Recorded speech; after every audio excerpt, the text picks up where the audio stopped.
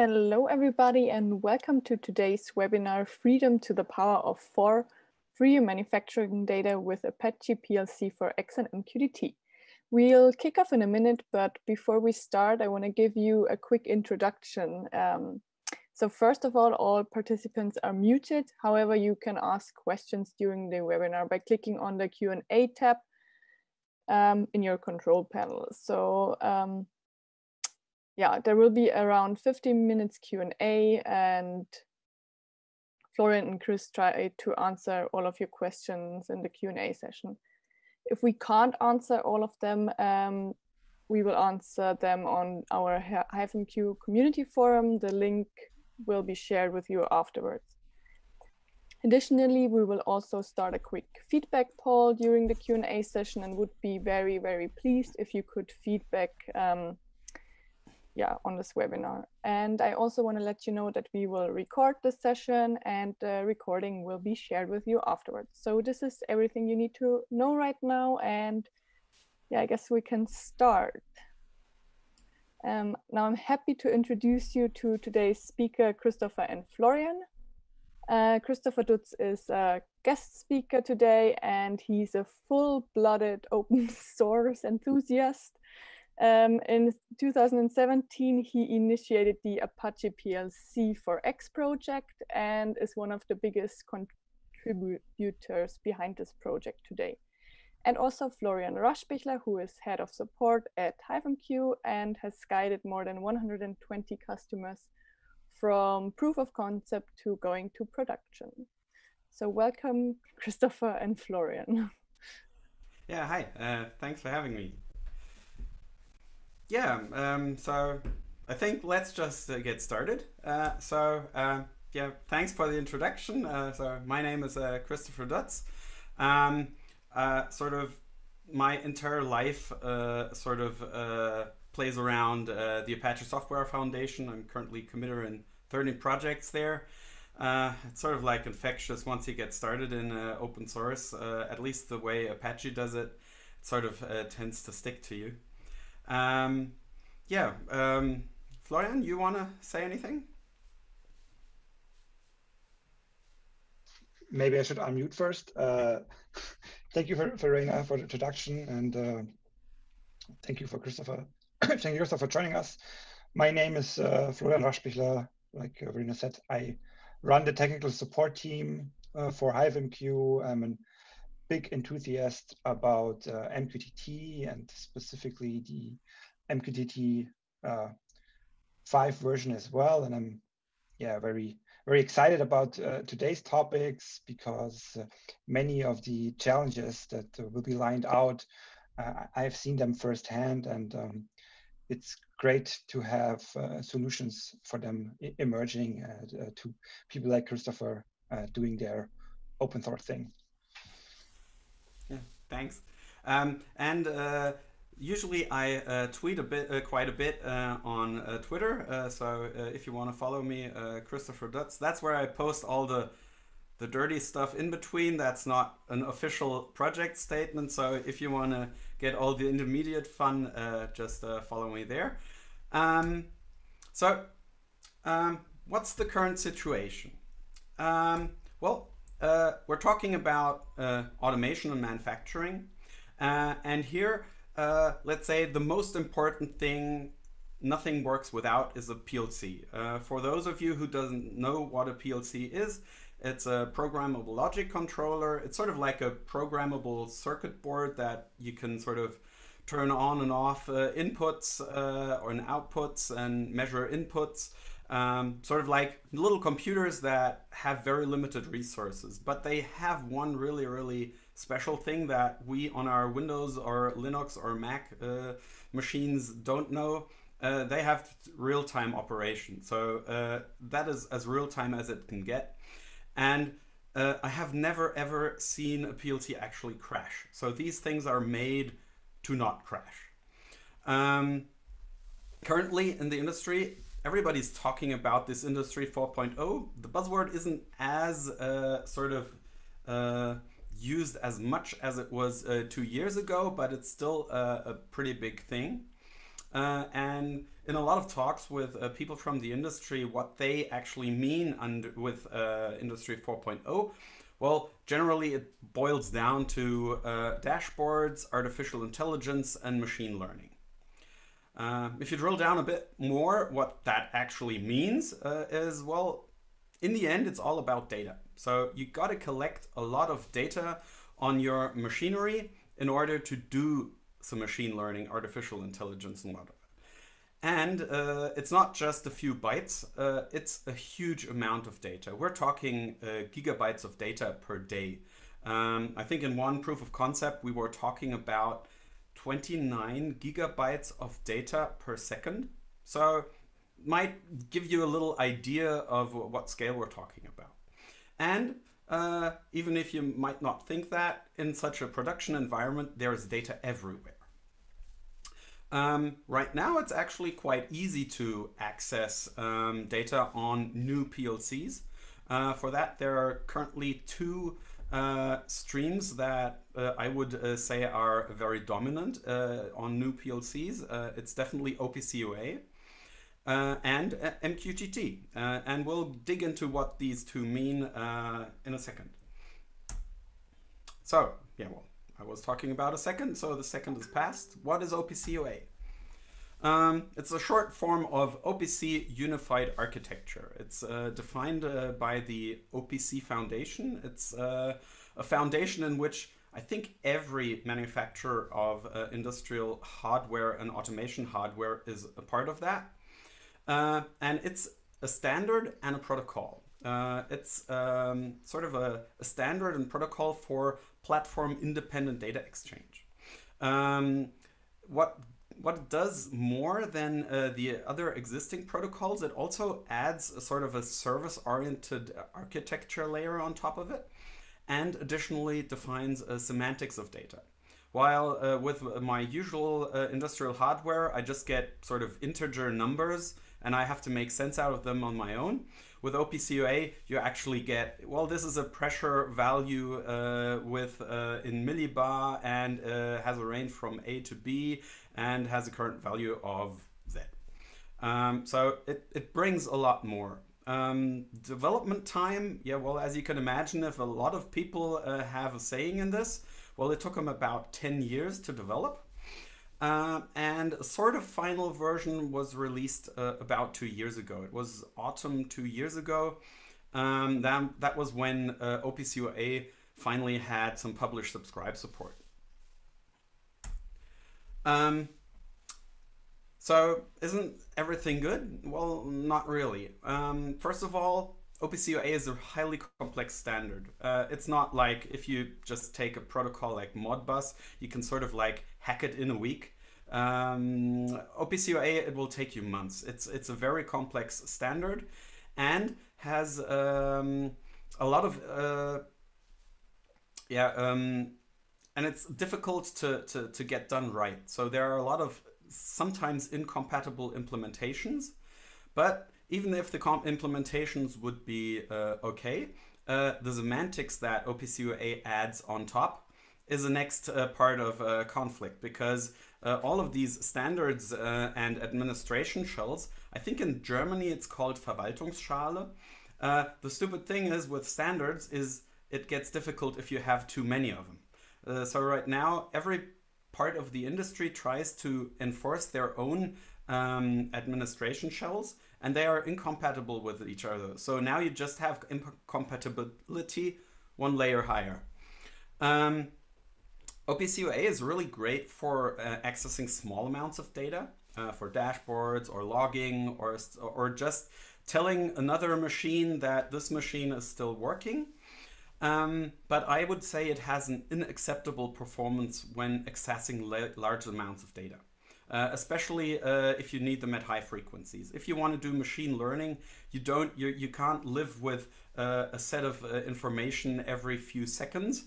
Well, you need at least every second, or at max every 2 seconds, new values. If you try to do that, modern PLCs are usually overloaded. Maybe as a little example that I've seen in the wild live, was Siemens has these really great PLCs, the S7 devices, and the S7-400 is sort of their working horse. It's a brutally performant machine, but using OPC UA to access information on these, they shut down after asking for more than 200 data points every 2 seconds. So you can see getting the amount of data you need for machine learning, it's just not possible with OPC UA. Not at the moment. Yeah, so having done the OPC UA part, I'll hand over to Florian. Yeah, thank you, Christopher. So what's MQTT? Well, MQTT is an IoT messaging protocol which got initially actually invented in 1999 by IBM for the purpose of monitoring oil pipelines. Then already in mind, of course, that it should be very lightweight in its implementation, should have reliable messaging even when you have unreliable channels, and yeah, a very small overhead in terms of bandwidth as well as implementation on the client side.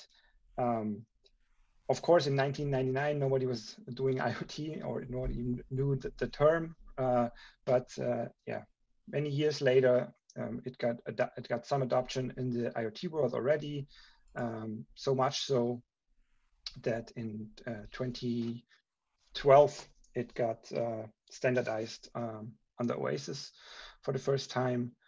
We have 3 quality of service levels that are very crucial to MQTT in terms of message delivery guarantees. And actually, we have here MQTT 5 is, well, it says here required, at least it's really helpful for IIoT. And maybe if you're wondering, IIoT, so that's, it used to be Industry 4.0, then it was smart manufacturing for a while, and it's now IIoT, which stands for Industrial IoT.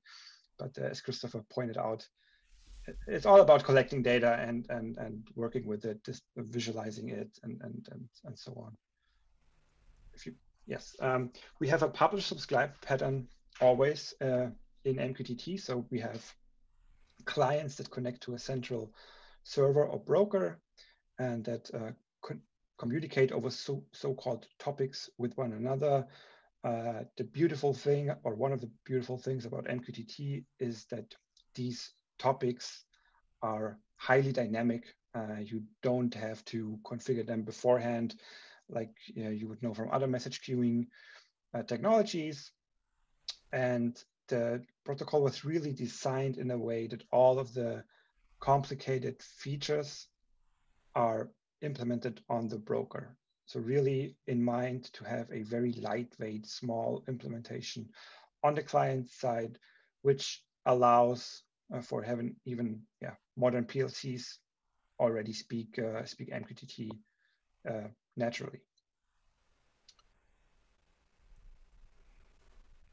What are the advantages of the publish and subscribe paradigm?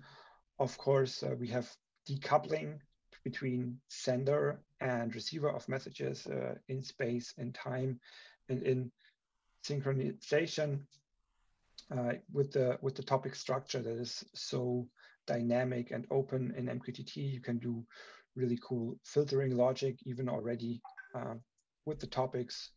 So for the receiving clients, they don't have to parse any messages as long as you use enough topics for that. And we have push communication. So yeah, basically real-time data transfer. And maybe one more thing I'd like to add here. What so far is still a little bit missing in MQTT is the data structure and topic structure that you don't have.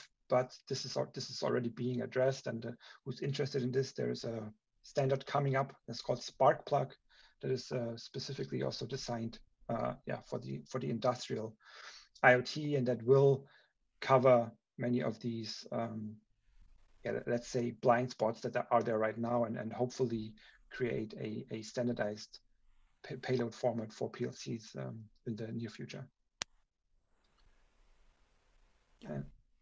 Okay, so I'll just take over from here. So why don't we just sort of like concentrate on MQTT? It sort of sounds like the ideal technology for collecting data on modern PLCs.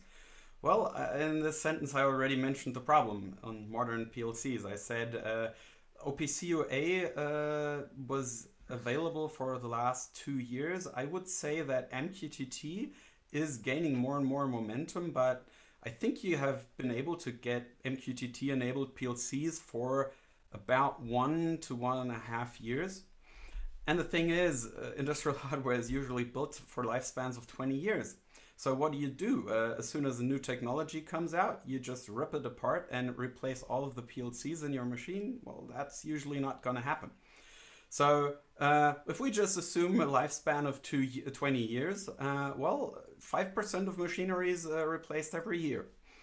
So let's just say for 2 years, every PLC that has been sold supports MQTT. Well, even in this case, which is very unlikely, well, we still have a maximum of 90% of 10% that support MQTT right now. So what do we do with the remaining 90%? And that's where... yeah, I think we had the slides. I think we mixed this one should have been one just slipped down. Yeah, just pointing out, even though initially developed by IBM, MQTT is a full open standard now. It's an ISO standard, as well as has the OASIS and an OASIS technical committee behind it that consists of many of the users and many of the vendors using MQTT. HiveMQ, also IBM or other big companies are part of that committee. And yeah, there's periodic feedback gathering and improvements done to the protocol. The latest version, MQTT 5, has been officially released just last year. Yeah, and this is also the first degree of freedom, freedom like open and free standards. So we will still be seeing 3 more freedom degrees. So how does the industry currently solve this problem of having more than 90% of the machinery that they just can't connect via MQTT or OPC UA? Well, the problem is these devices have been developed in a world in which they weren't meant to talk to each other. So there are hundreds, if not even thousands, of different protocols. These protocols are generally incompatible with each other, and sometimes even the implementation of the same protocol is incompatible with each other. Most have absolutely no security. I think a lot of people from the IT world can't even imagine how insecure these PLCs are built from a software security point of view. My S7 devices, I can do whatever I want with them without needing a password. So as soon as you get a network connection to a PLC, well, you can generally imagine it's compromised. Some protocols even send admin passwords in clear text over the wire. So it's really something you can't just plug in a network cable and connect it to a cloud. Well, you can do that, but I would definitely suggest not to do that. Especially when it comes to OPC UA, well, as I mentioned, the performance is absolutely unacceptable if you want lots of data at high frequencies. What does the industry currently do? Well, there are a lot of integration platforms, and these platforms, they have been existing since the early 90s. I think the most prominent one, at least the one I always hear when I'm at a customer, is called Kepware. These are extremely expensive, and I'm not just talking a few hundred or a few thousand euros. I'm talking hundreds of thousands of euros. They are usually built as monoliths. So another thing I've heard quite often is when I suggest, well, why don't we connect all of these devices you have here to your Kepware? Well, usually they say, yeah, well, yeah, our Kepware doesn't scale. So if we connect all of these, well, it doesn't work anymore. They are built as monoliths. Another alternative, well, is to use commercial drivers. Those were the first I had a look at. I was really amazed that people are really willing to pay up to 4,000 euros per node to use a driver. So every data collection, every edge device, you have to pay 4,000 euros in order to be able to access your PLC data. There are a few open source drivers, but they are usually very old projects. Some of them are not even maintained anymore. A lot of them you can even see how they were ported from ANSI C languages to Java, because they have all these static calls and method names with underscores in them. And one thing that really bothers me is even the half good ones are implemented in a way that on multi-core machines you can have really dangerous situations of race conditions in your memory. The other alternative is to use hardware gateways. These can be dedicated PLCs that don't have any hardware attached to them. They just act as a protocol translator, or you have dedicated protocol adapters or gateways. But the problem with these is they add extra costs, they add extra maintenance, and it's just still pretty expensive. So, what's my solution to this problem? Well, let me introduce Apache PLC4X. So what is PLC4X? Well, it's generally a set of libraries for communicating with industrial programmable logic controllers. But in contrast to other solutions is that even if we use a variety of protocols, we do have one shared API. And I think that's one thing I haven't seen in any other project, not even the commercial drivers. Usually the driver dictates the API. In our case, we defined an API and all drivers have to sort of operate with this. What operations do we support? Well, one thing I should mention is you can't do everything you can do with protocol X.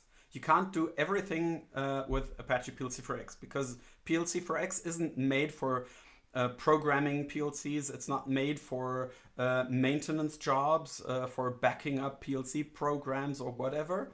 It's made for accessing data. And that's why the API is held pretty simple. We can read stuff, we can write stuff, we can subscribe to data. Here we can do on value change subscriptions, we can have cyclic subscriptions, or we can react on alarms and events. It always depends on the protocol. For example, Modbus just doesn't support events, so we can't offer events on that protocol. Work has just started on browsing, so you will be able to more and more be able to connect to a PLC and sort of just list up what resources it has to provide. This will be sort of a bit limited because if you have a Modbus PLC, for example, and you connect to that, that's just a huge pile of bytes just lying around. So you can't sort of extract any details on what the data means if you don't know what it is. There might be some approaches with machine learning that might be able to figure out some things, but generally browse support will be pretty limited. And last not least, we'll have the feature to execute code. This is more thought for example, if you want to bring a machine into a maintenance mode or a clean mode where it's sort of like it drives into some special position where they can clean things or replace some parts. But that hasn't been started to work on. That's why there is a red X on it. I have been mentioning protocols. Well, this is the main thing of PLC4X, being able to talk in protocols. And so far we implemented quite a large set, generally the S7 and the ADS protocol.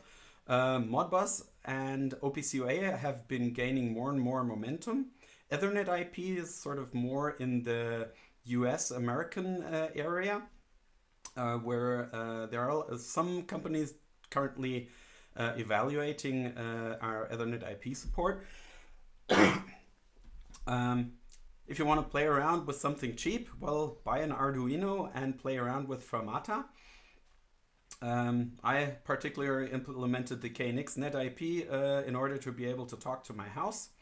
And just recently, one of our contributors started working hard on CAN, and that has just been merged into the main repository. Then we have a lot of protocols we are currently working on. That's especially the Alan Bradley protocols, BuckNet, Amazon Delta V. That's a pretty raw thing, so a lot of work has to be put into that. Luxtronic, that's sort of not home automation, but I need that to talk to my geothermal heating, for example. And then there are some protocols like the Siemens S7 TIA protocol, the new one. We would be able to implement a driver, but the problem is we wouldn't be allowed to do that because they have a little trick in their protocol that just currently renders it useless for us to implement without being sued. One protocol that we will probably start working on soon is Profinet. And this is a little different because that is really no longer on the SCADA level, but on the field bus level. So with this, we will be able to talk to sensors directly. Another thing, we called it PLC4X and not PLC4J because it was never intended to be just supported in Java. Even if it was for the first 2 or 3 years, generally in Java, it was always our goal to bring drivers to different languages. Damn it, I missed the second degree of freedom. Well, this is the third degree of freedom, the freedom to choose whatever platform protocol you want to use. So right now, well, we support Java. Yesterday I merged our Go drivers for KNX and Modbus back to develop, and that's probably going to be released in a week or so. In parallel, I'm working hard on C. That's more intended for embedded devices, and the community is working hard on Python. We already have APIs for C# and C++, but we're currently lacking a bit of community support to work on these.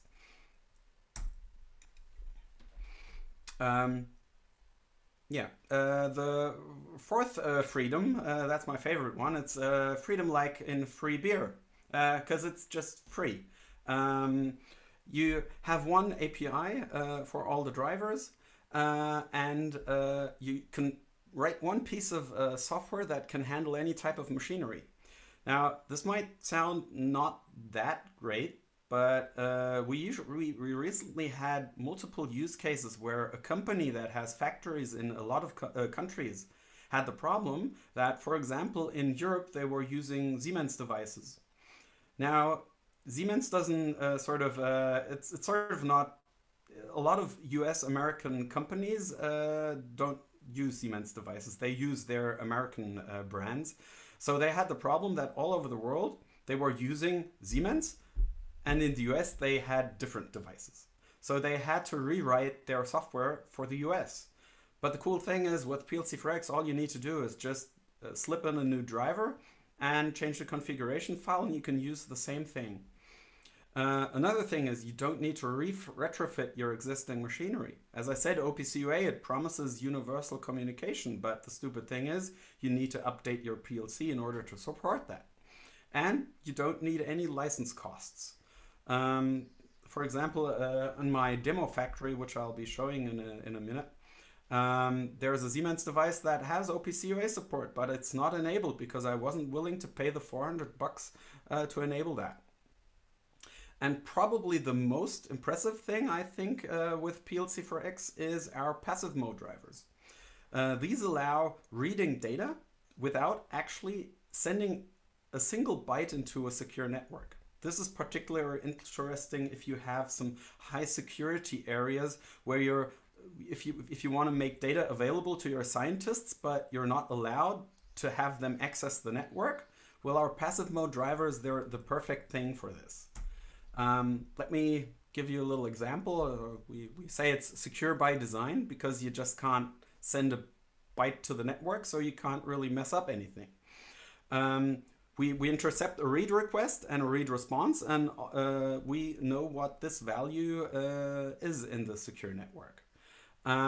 It's 100% secure, and the cool thing is there is no need to validate or certify these drivers. And that has been a huge problem in the past, because a lot of the people from the OT departments, they just don't let you access their machinery if you don't have certified drivers. So now we can just say, yeah, well, as we can't interact with the machinery at all anyway, well, we can't break anything, so we don't need to validate these drivers. As you can see here in this picture, I hope you can see my mouse, there's this little diode. It's our idea that it would be great if there was a network device that would allow us to only read and not send any bit of data. It turned out it wasn't that easy to find any of these devices. I found some. They were military grade and usually had a price tag of starting at 4,000 to 5,000 euros per device. But I thought that just can't be. And on a meetup, I had the pleasure of meeting I think it was the CEO of Wiesemann and Theis. And I was talking to him about this problem. And the funny thing is, he was so impressed by this idea that the next day I got a call by his development engineer. Yeah, well, and they built this thing. They built this data diode for us. It's called Fixed Defined Firewall. You can't configure anything with it. You just have two network sockets, and well, data flows from one direction to the other, but not in the other. And with $700, it's a lot more affordable. Yeah, and another thing that I ran into quite a lot of times, and which sort of hindered us from going from a proof of concept to a big project a lot of times, was everybody was thinking there is no commercial support. They need commercial support if you want to use something in production. And generally for open source, the thing is, if it's open source, you can't sort of have somebody stay up at night and fix your problems if you don't pay him for it. And to close this gap, a few people around the Apache PLC4X project and other Apache projects, we joined forces and created something called industrial-opensource.com. And these 14 companies behind the contributors formed an alliance for providing commercial support for IoT open source projects. And generally services that the industry is currently lacking quite a bit, especially training, workshops, consulting, even implementation work, but most importantly, technical support. So if a driver doesn't work, well, you can get commercial support for getting things fixed. And last not least, legal consulting. So using open source does bring up some legal questions. So we also have some lawyers in this group that can give you qualified advice in this. So for me, the perfect match is definitely Apache PLC4X for all the existing and old machines, and MQTT for the new and upcoming devices. Together, it's just a perfect thing. So, demo time. I hope now's the part where I'm getting sweaty hands and getting a bit nervous. So, what do we want to do today? Well, behind me I have this little Fischer Technik Industry 4.0 factory. And unfortunately, only this part in the upper left corner is finished. You can see down here it's a sorting lane. You insert colored chips on one side over here, and it passes through a color sensor and it ejects into different chutes depending on the color. As you can see underneath the table, I have a wide variety of different PLCs. The one we're interested in this time is the Siemens S7 here. And what we want to do now is I want to use Apache PLC4X to collect data from my S7 device and pump that into a HiveMQ broker. and you all can sign in and see this data flowing past your screen live. So in order to do that, I would like to ask you to go to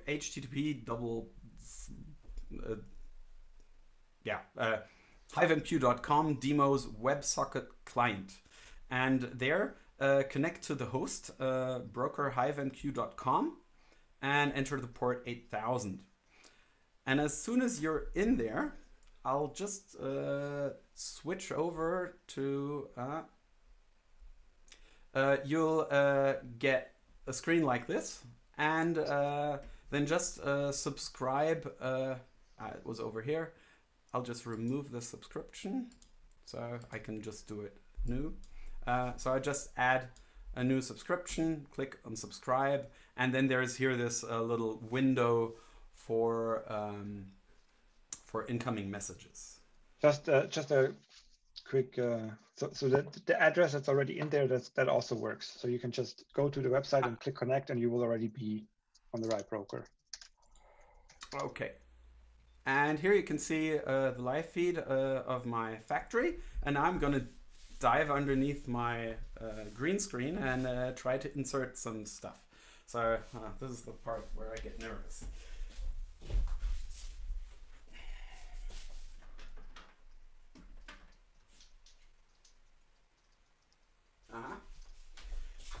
Getting nervous for a reason. I have to refresh this camera.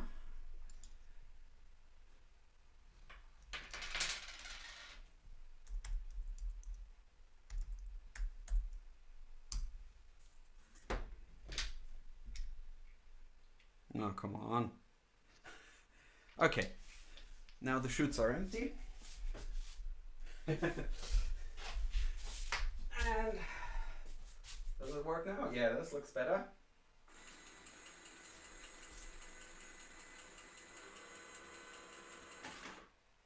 So the people sending... Yeah, I should start the program. That does help. I see some people sending empty publishes. Yeah, I didn't start the demo program, so there currently wasn't any connection. So let me start this. Okay, so now it should start streaming. Okay.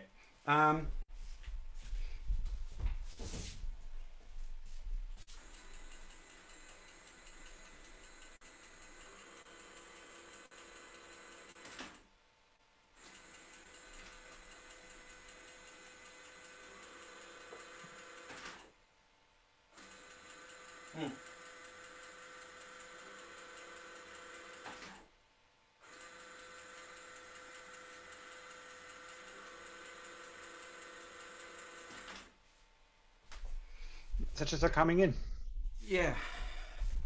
Yeah, so you can even see that little glitch, because the stupid thing is if you program your color sensor in the middle of the night, it works differently than when you have some bright lights from your webcam setup shining.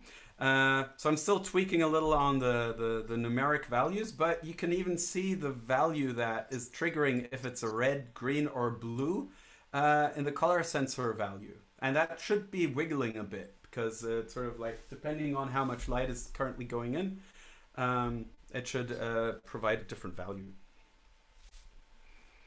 Yeah, okay. So I'm happy in the end it did work.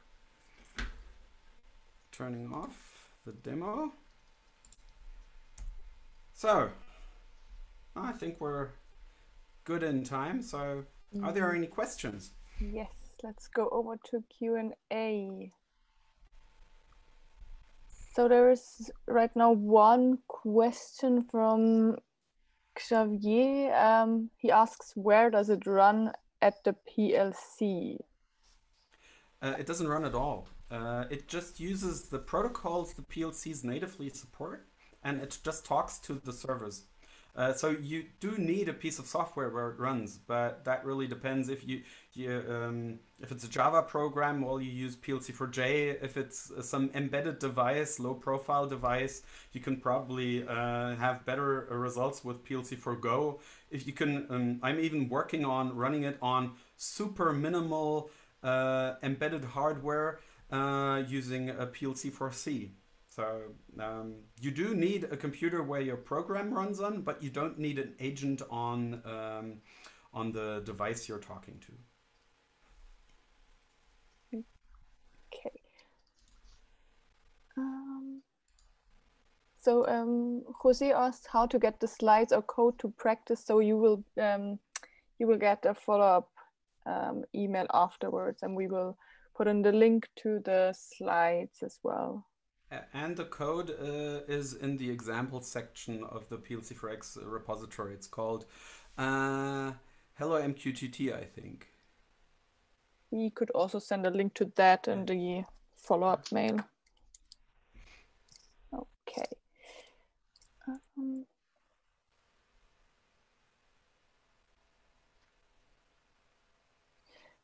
So one participant asks, it can run on IoT and edge device also. Yes. Okay. So and I would definitely suggest not to run it in the cloud. It would run on some cloud services, but for security reasons, I would strongly suggest not to do that. Okay. So Roland Schmidt says MQTT version 5 is required, was on one of the slides. What are the arguments for this? I think that is one for Florian. Yeah, so like I said when talking about the slide, I think required is not necessarily the exact term here, but recommended. There's a number of features that MQTT5 introduced that could be really useful for IoT, namely things as the user properties. Topic aliases can be really helpful when using long topic names in high frequent data exchange.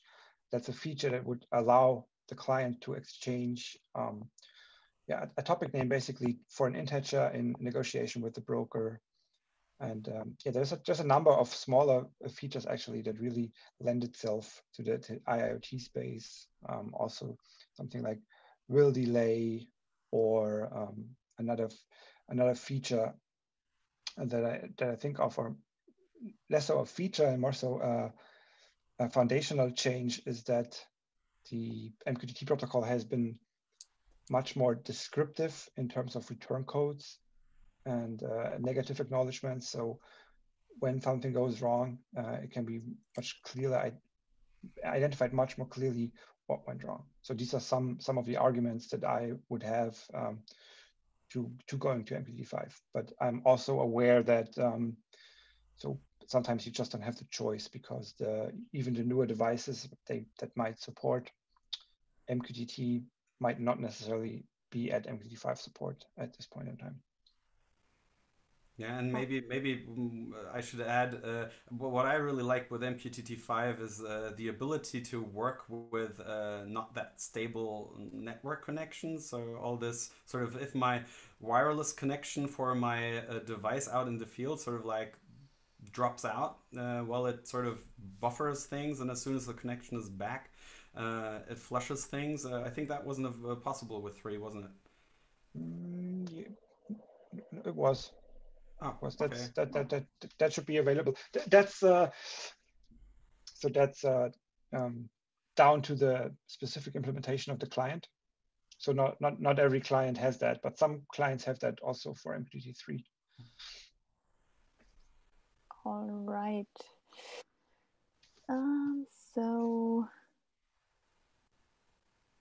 Jörg asked, which connectors would you recommend for production use? Well, the OPC UA one is pretty solid. The S7, the ADS, the Modbus, that has sort of got a lot of traction, especially in the Asian area. They do a lot of Modbus over there.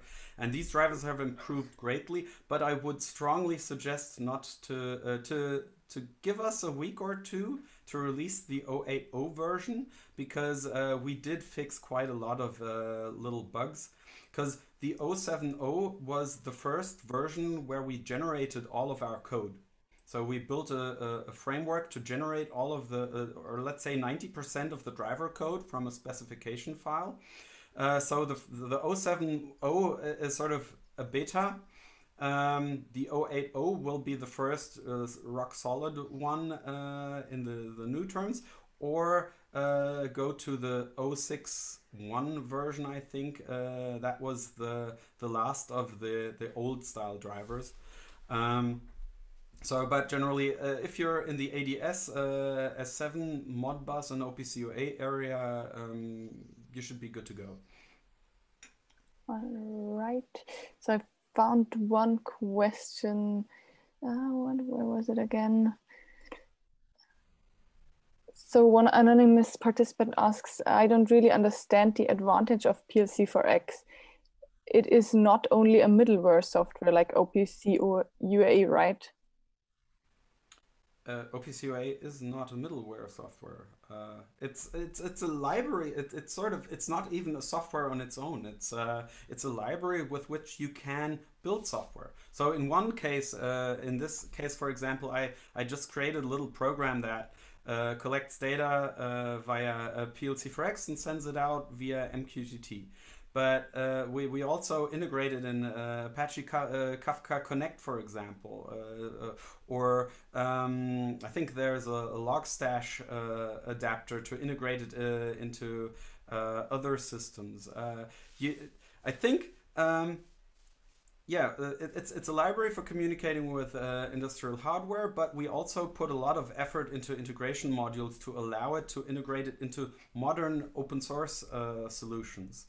And I think that's one major difference to most of the commercial stuff. If you're looking for an integration into a project X, well, you will probably not find it. Okay.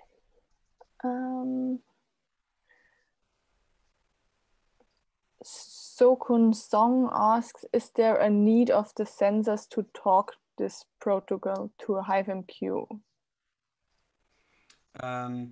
I think use cases that currently are coming up are that if you start, well, the industry likes to call it artificial intelligence. I'd call it smart dashboards or smart programs, even machine learning.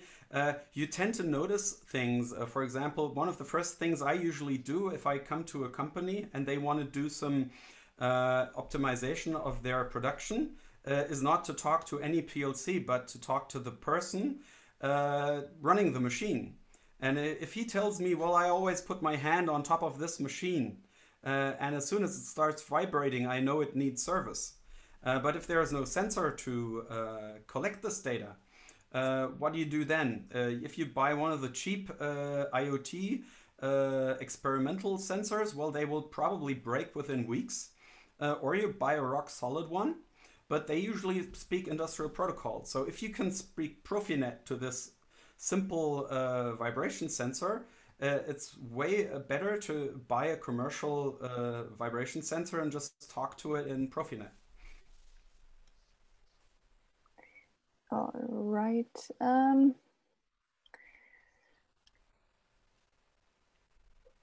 Leo Kistner asks, the passive mode PLC4X driver can listen to all interaction. Are the PLC protocols not encrypted, etc.?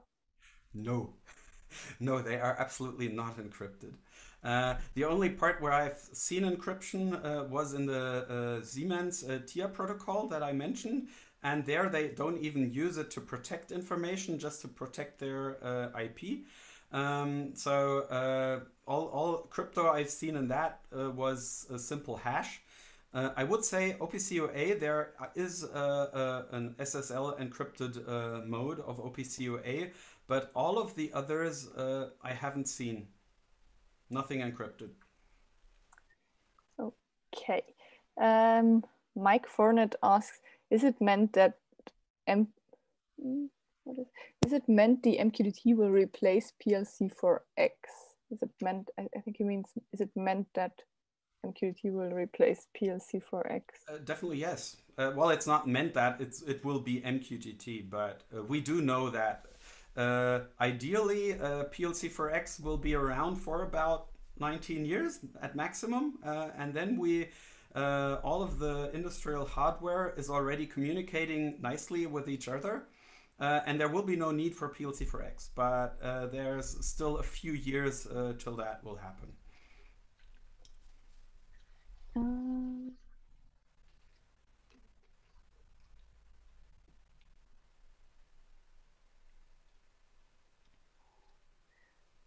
Falk's question.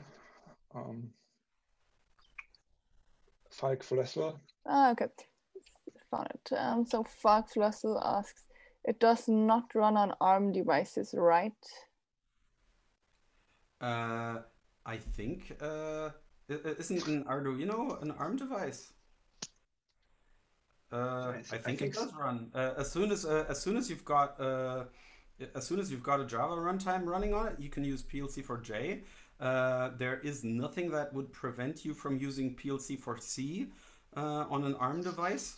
I think if Go is available on ARM, well, you can use that too. Python you can definitely use, but that has to be finished first. That was actually not the question I was referring to, Verena, but also a good question. One moment, then I'm searching for the other one.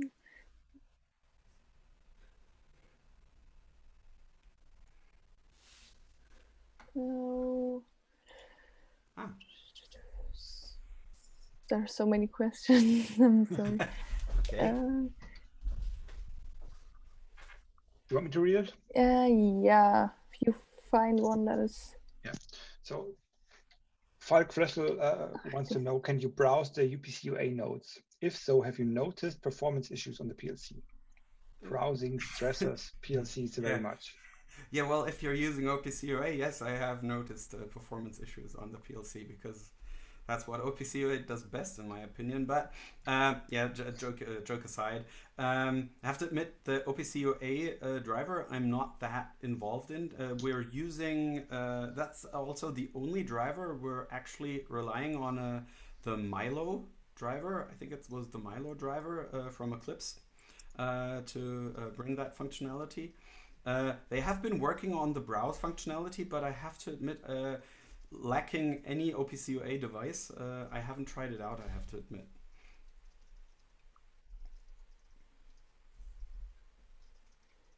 Oh, okay, now I think I found all of the questions.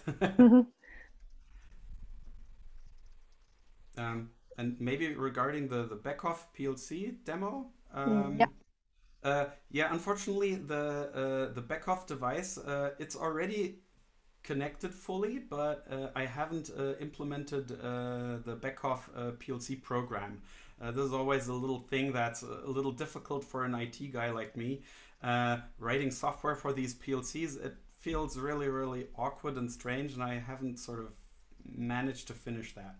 But I just recently did some tests as I was doing some testing of our data types.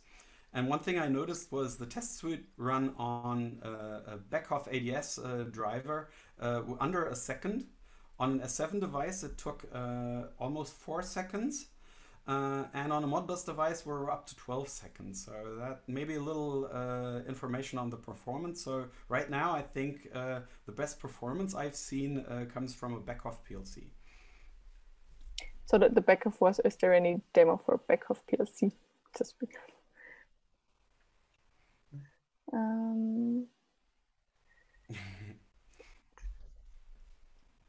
So one question's by Martin Lungershausen. Do you get your timestamps from the PLC, or do you create it with PLC4X before you send it to the broker?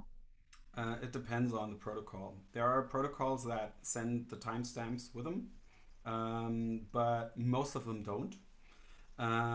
So mostly we generate the timestamps on the edge device that runs PLC4X. But if a protocol supports that, we take theirs. I think a BuckNet, for example, sends a timestamp, and we're using that. But let me just think. Maybe OPC UA has timestamps in them, but as far as I can think, the others don't even send timestamps with them. Okay. So we have one question by Deepali Koti, who is asking, what is the actual role of HiveMQ? I'm guessing in this demo, you want to scroll back to that slide, Christopher? Yeah, wait a second. But its role is that of an MQTT broker. So the PLC4X collects the data from the PLCs from the factory, forwards it as MQTT to the HiveMQ broker, and then from there, everybody could use the HiveMQ demo client to subscribe and get the data. So it's pretty. It probably would have been cool if I had my Vago device, for example, configured correctly, because then we could have had an arrow from that device just going directly to HiveMQ. But I couldn't manage to finish setting that up. I just got it last week, so that was sort of like not in the time frame. There's a question about a free of charge demo of PLC4X, but it's open source, right? Yeah, that's available. It's on GitHub. So there are actually a few questions about the demo, about if it's possible to use this protocol, where they could start learn about this protocol. Well, let me just fly through. Yeah, should I just start at the top, or yeah. Yeah. So I have this question from Mohammed Hamsra about if it's possible to make data available on Android. Yes, but you will need an intermediate piece of software. So there must be the edge device maybe has a web server and that communicates, or even it just connects to the HiveMQ broker and collects data from that. That should be the probably easiest way to get data on your Android app.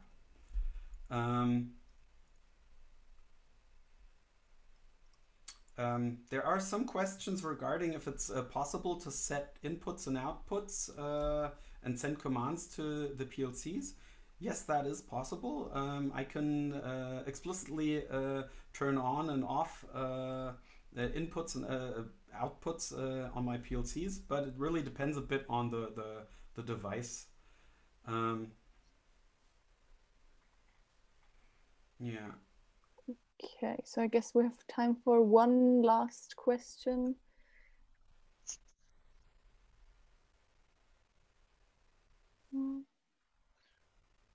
Maybe the maturity of the CAN implementation. Yes, how mature is the CAN implementation? And as far as I understood, Lukasz, who is implementing this, it is a pretty new and a bit fragile construct, but that's more due to the nature of CAN. I think he's also using CAN Open, I think, to do the communication. So there's a little abstraction layer in that. All right. Okay, so I think this webinar has come to an end. So thank you very much for joining us today. I'm gonna send you like all the links to our YouTube channel, where we will upload this webinar, and also all the links that you requested tomorrow in a follow-up. We would be very, very happy if you will join our next webinar in December. And yeah, thank you very much, Christopher and Florian, for your presentation. I hope you all enjoyed it. Yeah, and if you want to get started, well, the Apache PLC4X project has a plc4x.apache.org. There we have if you want to get started, have some documentation there, and our mailing list, it's also on the website. So would be a pleasure to reading some of you. All right, thanks. Bye. Bye.